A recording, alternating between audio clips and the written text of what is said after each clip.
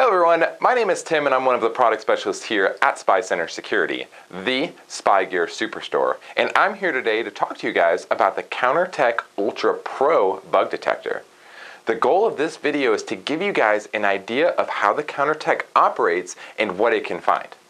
If you need to know more about what bug detectors actually are, I'd recommend watching our bug detector guide video located under the main counter surveillance page.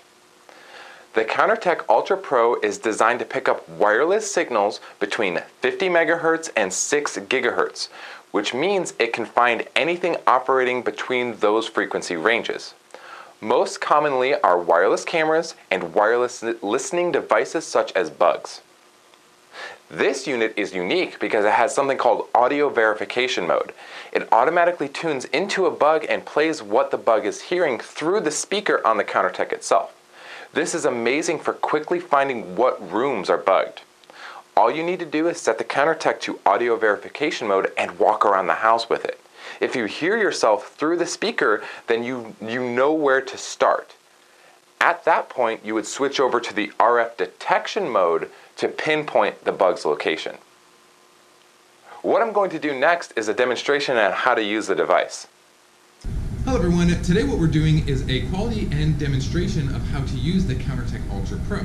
Now first, it's going to be a little bit of a two-parter, because at first what I'm going to do is take you and give you a tour of the device and show you all the features and buttons and what they do. And then I'm going to show you how to configure the device and actually do a sweep with it in your home or business. So if we come close here, on the front we have a speaker as well as an indicator. So this portion here is going to light up, and depending on how many lights are actually lit up in this field will dictate and tell you how close you are to something that's transmitting. If I swing it over here, we have a couple of different options here. So if I kind of go over here, there's little icons to make it a little bit easier for you guys to see. This bottom one is for power, so if you flip that up, that powers the device on. This next one is for your power cord to recharge the internal battery, and then this last portion is just for your headphones, so you can plug a pair of headphones in it. Now if I flip the device upward, we have volume, sensitivity, and then we have a 3-stage switch here. We have B as in Bravo. Now this is for a beep noise. Now this is when I actually, if I were to give an example of this, say I have it on B, and I were to actually adjust this, it'll make a beeping noise whenever you're close by something, okay? Now the reason why that can be potentially bad is if someone had a bug in your home or business and they could hear it remotely and control it, if they heard that beeping noise they could turn it off and then you'd never be able to find it. So if you enjoy the beeping, just go ahead and plug your headphones in, okay? Next one is for audio verification. This is A as in alpha. What this does is an auto tuner. So what it'll do is it'll play what a bug is hearing currently through the speaker on the front of the device. So all you would do is turn it to A, power the device on, and simply walk around your home or business. If you hear yourself coming through this speaker, you positively identify that there's a bug, and then you can do an RF sweep after that. Lastly, you have V for Victor.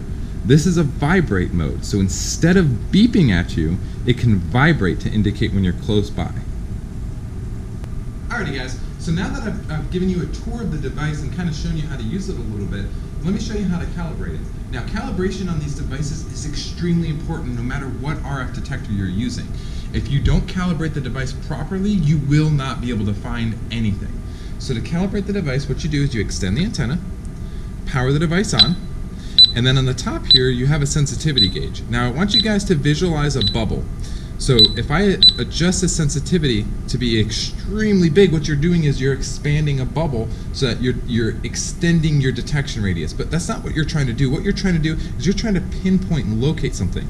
So adjust your sensitivity until you're finding something, and then slowly dial this back until you're just outside the radius.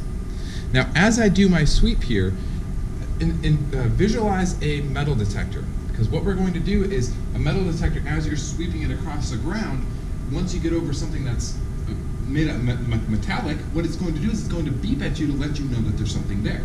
This is going to do the same thing. So what you do is you start on your wall, and you just wand it. Now I'm going to do it pretty quick for demonstration purposes, but when you guys are at your home or business, do this a little bit slower. So you just kind of go up and down, methodically kind of check every device. And what's going to happen is when you get to something that's transmitting wirelessly, it's going to beep at you, and you're going to see these lights right here go crazy. See how that's doing that? And what that tells you is that whatever is in this local area is actually transmitting.